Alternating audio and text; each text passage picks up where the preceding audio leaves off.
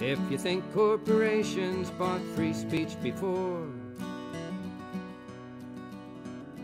now that they're human, they'll buy even more.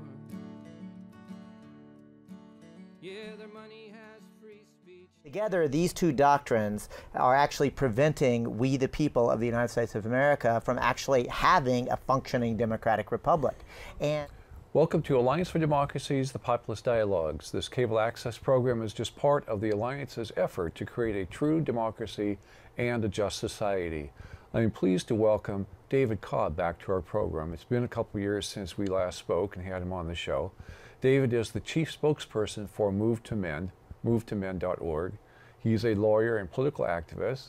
He has sued corporate polluters, lobbied elected officials, run for political offices himself, including as the Green Party candidate for president, and has been arrested for nonviolent civil disobedience. He truly believes that we must use all the tools in the toolbox to affect the systemic social change we so desperately need. So welcome to the program, David Cobb. thank you, David Duck. It's a pleasure to be back. Great, good. So why are you in Portland? Well, you know, I'm in Portland because the entire Pacific Northwest is converging on Portland for a Pacific Northwest Social Forum, which is part of the U.S. Social Forum, which is part of the World Social Forum. In other words, there is a process underway across the country where civil society itself is convening. You know, the World Social Forum began in Porto Alegre, Brazil, in rejection of and reaction to the gathering of the World Economic Forum and the International Monetary Fund and the World Bank and all the places where unelected and unaccountable corporate CEOs and mega national bankers got together and were planning out the entire economy and world order. And me and you and others like us, viewers, would gather and protest at these places. Right. But because in Brazil, a social movement had gotten so broad and deep and conscious and then began running elections, that is, candidates on the basis of it, they took over the state government and the municipal government in Porto Alegre and decided, hey, when you actually win an election and you win multiple elections and you have majorities, there's all sorts of public infrastructure in place. And so they convened in 2001 the first World Social Forum, where ordinary people and social change agents were invited to gather to imagine another world. It was hugely successful, and it has been going on every couple of years, usually throughout the global south, but somewhere internationally for multiple years. In fact, it was so successful that it spawned a U.S. Social Forum. And you'll love this tagline, David. The World Social Forum organizes under Another World is Possible. So the U.S. Social Forum said, if another world is possible, another U.S. is necessary. Yes. And so in 2001, we gathered in Atlanta, Georgia. 2010, we gathered again in Detroit, Michigan. And in 2015, we're going to actually gather in both San Jose, California, and Philadelphia, Pennsylvania, and Jackson, Mississippi, with satellite locations in Reynosa, Mexico, Montreal, Canada, Vancouver, Canada. So a polycentric site where we're gathering at the same time, then using technology to talk to one another. So we're both broadening and so deepening. These are going to happen at the same time? Yes. Oh, interesting. In June of 2015. And as a lead up to that, there have been multiple people's movement assemblies and regional social forums. So all that is a very long way to say this weekend the Pacific Northwest Social Forum is happening in Portland, Oregon, but we've also been meeting in multiple spots across the country. So another world actually is happening. Right, yeah. And for our viewers, I'll point out that we are recording this on Friday, September 26th. So this weekend, when David refers to this weekend, he's talking about this weekend. You'll all be viewing this program, however, later than that. Right. So I guess I should say, so we had a fantastic social forum. Right, yeah. And I really like that tagline that you mentioned because unfortunately, most Americans think that we are the answer to the world's problem rather than we are the cause of the world's problems. It's true. Or a major contributor to the world's major problem. contributor. And one of the things, I really appreciate you lifting that up, David, because for me, as a social change agent myself, I actually think that we as North Americans need to be much more humble. And I mean that sincerely, because almost all of the really exciting, cutting-edge, true democracy work, I think, is actually manifesting in the global South. I mean, the Chiapas uprising and what Zapatismo represents in Ecuador, where they have just codified the rights of nature in their federal constitution. You know, Evo Morales being elected, an indigenous person being elected to govern as president in Bolivia. You know, I mean, we just look, everywhere we look, we see that the social movements are much broader, they're deeper, and frankly, they're more politically mature than they are in this country. I mean, we have actually been so thoroughly propagandized around, you know, the sort of chant of USA, USA, and we don't really know what we don't know. Yeah, that's true. And unfortunately, we don't know very much, even about our own country. True. Right, yeah, yeah. So you are here primarily on the show because you are the chief spokesman for Move to Amend. Yes. Right. And so talk about Move to Amend and where that came from. Well, thank you, David. You know, Move to Amend is a multiracial, multi-ethnic coalition of groups and individuals from across the country that are coming together to demand a constitutional amendment to abolish two completely illegitimate court-created legal doctrines. The first, the idea that a corporation must be treated as if it's a person with inherent inalienable constitutional rights of a human being, which is, of course, crazy on its face. The second doctrine that we are committed to overturning via constitutional amendment is the equally odious, also court-created idea that money equals political speech. Together, these two doctrines are actually preventing we, the people of the United States of America, from actually having a functioning democratic republic.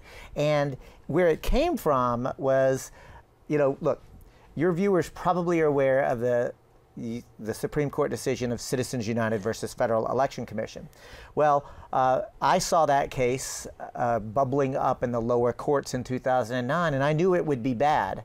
And so in 2009, I actually called together a group of organizations and people that I had worked for 15 years or more on corporate power issues. The Alliance for Democracy was one of those organizations. And I said, look, y'all, this is going to be bad, but we could actually use it to actually really spark a populist uprising against what I knew was going to be a bad court decision. Well, Citizens United was a horrible court decision. It basically gutted campaign finance laws in this country, and it said that because corporations are persons with constitutional rights, the restrictions on corporate expenditures, indirect expenditures in federal elections are no more. So you now see literally billions of dollars being spent in local, state, and federal elections that would not have been possible before. But even deeper, what we're seeing is a people's response, just as predicted. And I want to really anchor this, David. We began as about 15 people in the living room in Northern California in 2009. We launched on January of 2010 when the Supreme Court decision issued its opinion. 2010, we're 15 people. Today, we're 369,000 people and growing every day. We have about 120 local affiliates across this country. We have helped 600 communities pass resolutions of support of our campaign. That is, city council members or county governments passing resolutions to support us. And we've helped 16 states pass resolutions of support. But the thing I'm most proud to say is we've been on the ballot 200 times. That is, not just city council members voting, you know, 5 or 7 or 9 people, but the entire community getting to vote on whether they support a constitutional amendment to abolish corporate constitutional rights and money as speech. David, we've been on the ballot 200 times. Guess how many times we've won? 200 times. 200 times. We haven't lost yet. And yes, that includes San Francisco, California, and Madison, Wisconsin, and Boston, Massachusetts. You know, the progressive bastions. You know where else we've won? Salt Lake City, Utah. We've won in Waukesha, Wisconsin. which is the hometown of Tea Party Republican Governor Scott Walker, where they haven't voted for a Democrat for Congress or president in over 50 years. Move to Amend was on the ballot in the last spring election. We won there. We were on the ballot in the state of Montana in a statewide referendum. I mean, anybody think that Montana's suddenly been overrun by a bunch of liberal hippies? No. I mean, we know what that culture is, right? Move to Amend was on the ballot there, David, and we won. Everywhere we've been able to simply present to the American people the idea of amending the Constitution to abolish corporate constitutional rights and money is speech, we win, usually by supermajorities. Right. And here in Oregon, we had it on the ballot in four communities: Salem, Eugene, Lincoln County, and the Corvallis. And in all of those, they were over 70% approval. Yes, I mean, in fact, that's one of the things. Every one of yours was over 70%. Usually we hit around 60 to 75%. Each one of the Oregon votes was over 70%. Right, yeah. So we'll see if we can do something more. And of course, as you know, we are planning on, and we have written an initiative for the November 2016 ballot here in Oregon. And we're having a little difficulty at the moment, but we'll persevere and get it on the ballot. Well, yeah, there's no doubt in my mind that Oregonians are going to get the opportunity to vote on this. I think it's unfortunate that the leadership of the Democratic Party is trying to prevent this from happening. But, look, here's what I know. I want to emphasize that. The leadership of the Democratic Party. Right. Because normally people think that this is going to be opposed by Republicans. Right. Not necessarily the case. Right. It isn't the case. And it's interesting, the leadership of the Democratic Party is opposed to it. The rank and file members of the Democratic Party are huge supporters. But you know what else? The rank and file membership of the Republican Party are huge supporters, as are Greens and Libertarians, Independents alike. I mean, this is a non-partisan issue because it has it's really transpartisan, David. Everywhere we've gone, we've gotten huge support from ordinary folks, regardless of what political party they're in, regardless of how they self-describe their ideology. Because I think it's worth just saying it out loud, David. I think that principled liberals have been lied to and sold out by the uber leadership of the Democratic Party, who are basically carrying the water for and taking their orders from Wall Street America and the big banks. Just as surely as principled conservatives have been lied to and sold out by the uber leadership of the Republican Party, who are carrying water for and taking their orders from Wall Street America and the big bankers. Ordinary Americans, whether they're Democrats, Republicans, Independents, Greens, Libertarians, are actually united on the cause that Move to Amend represents. Right. Yeah. So you've painted this picture of not a Republican Democrat divide or necessarily a conservative liberal divide, but a divide between the elites and the rest of us. You're exactly right, David, and that's one of the reasons why I was so inspired whenever I heard that this program is called the PopulistDialogues. I mean, because this is really a populist issue. This is one that is popular, but it also goes to the heart of, are we going to have a functioning democratic republic? There's going to be legitimate disagreements between political positions, right? Policy proposals, we should debate those, right? And there's going to be differences of opinion.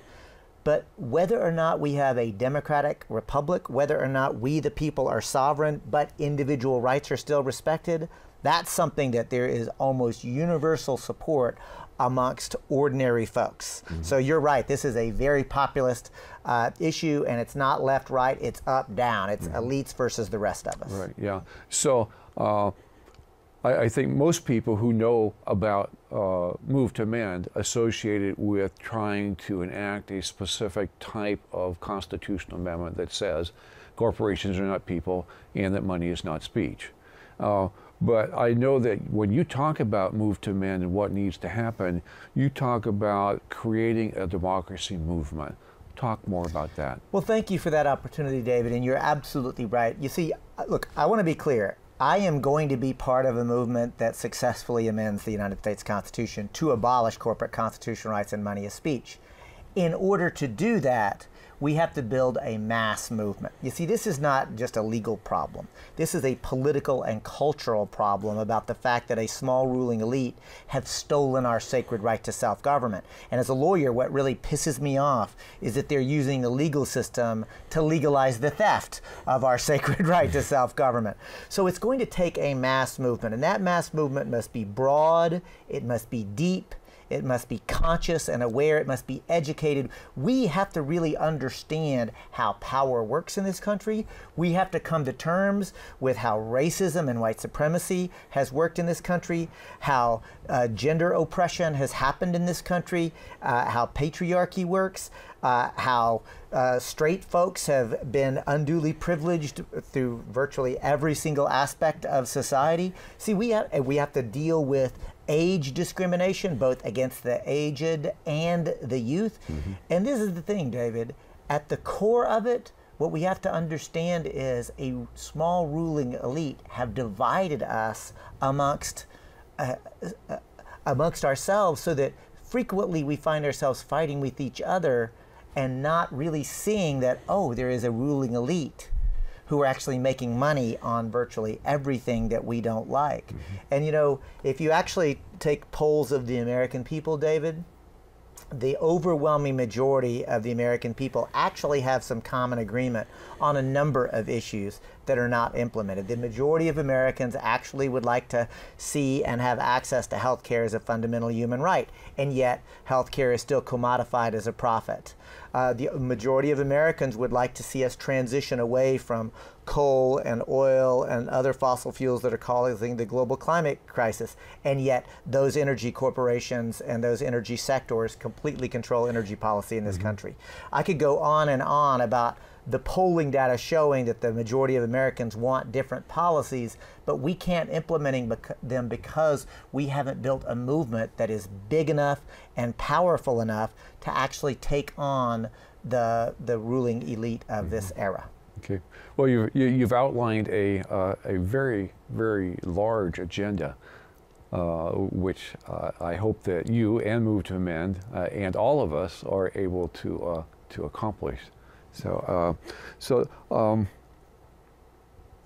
there are a number of proposed constitutional amendments now in Congress. In fact, the Senate voted on one of them, called the Udall Amendment. Can you just talk about what that amendment does as opposed to what we would support? Yes, the Udall Amendment would have given Congress the authority to regulate elections. Pure and simple. And the states. And the states. It did not, however, deal with corporate constitutional rights. And I want to be clear, David, that corporate constitutional rights as a doctrine allows corporate lawyers to go into court to challenge and frequently overturn environmental protection laws, worker safety laws, public health laws, public policy, as well as campaign finance laws. So we at Move to Amend do not believe that just money and elections is the problem. And if this were just a legislative approach, then we could say, yes, absolutely, we support legislation giving Congress and the states more power to regulate elections. But it is our belief as a strategic matter, as a tactical matter, that we're really going to get one opportunity for a constitutional amendment to deal with this. Basically, this comes along every couple of 3 generations, moments like this. So we want to get it right, and we want to actually build the movement that we really need in this country to address corporate power, or really corporate rule. Because let's be honest, David, these corporations are not just exercising power today. They're ruling us. As surely as masters once ruled slaves or kings once ruled subjects, unelected and unaccountable corporate CEOs are ruling us because they're making the decisions. So because the Udall proposal was about a constitutional amendment, we thought it was a compromise before the real fight really began. So we did not support it because it did not address corporate constitutional rights. Okay, all right. And there is a specific amendment that was introduced into Congress, which we do support. Absolutely. It's called We the People Amendment. It was introduced originally by Representative Nolan out of Duluth. Very quickly, we've gotten several co-sponsors to join. It's House Joint Resolution 29. And I want to be very candid about something, David. We're we went faster than I thought. I thought that we would be at least 5-10 years into it before we were able to actually go into Congress, but we had congressional representatives beginning to come to us. So this movement is growing, and it's getting larger, stronger, better organized every day. Great. I was on the Congress.gov website, and I looked the bill up recently and saw that there are only 4 co-sponsors. But I did want to say to our Oregon viewers that I am on the State Council of the Oregon Progressive Party, and we interviewed Representative DeFazio for an endorsement, and we did end up endorsing him. We specifically asked him whether he supported amending the Constitution to say that corporations are not people and money is not speech, as opposed to, for instance, this Udall Amendment, and he very specifically said yes. Wow, that's fantastic Yes. news. So, in this, David, I really want to be clear about something. I don't care whether a candidate for office is an incumbent or a challenger. I don't care if a candidate for office is a Democrat, a Republican, a Green, a Libertarian, or an Independent. What you just described the Oregon Progressive Party doing is exactly what we need to do to build a movement that is independent, both financially independent but politically independent, and say this is the movement demand, and we're going to challenge you who is seeking our vote. Again, doesn't matter what party you're with, we need to know your position on this. And we're going to educate our growing number of people about where candidates stand on this issue. And so what you've just described is phenomenal. It is good grassroots organizing at its finest, and the fact that it doesn't matter what political party somebody's with. I want to know their position on corporate constitutional rights and money is speech. Good. It does seem that with this Udall Amendment, that with the Democrats moving on it when they did, knowing that it would not be supported by Republicans, that they really tried to turn it into a partisan issue? There's no doubt that that was the effort, David. And in fact, if you followed the Inside Baseball on Politico website, Democratic Whip Senator Reed of Nevada was actually angry because it went to a vote so quick, and they weren't able to actually use it going in into the elections. I mean, it was, I thought, a bit of shameful gamesmanship, and it wasn't actually an effort to build this movement. But this movement is happening. It's not dependent upon the leadership of either political party. How much time do you spend traveling and talking? You know, David, back whenever I was a local community organizer, it used to take me 2, 3, even 4 months to convince a local community to host a workshop. You did that for us about 5, 6, maybe, gosh, a decade ago. I remember very well. Right. Today, I could never go home. If I wanted to just stay on the road every single night doing a different workshop, a different lecture, a different seminar, I could.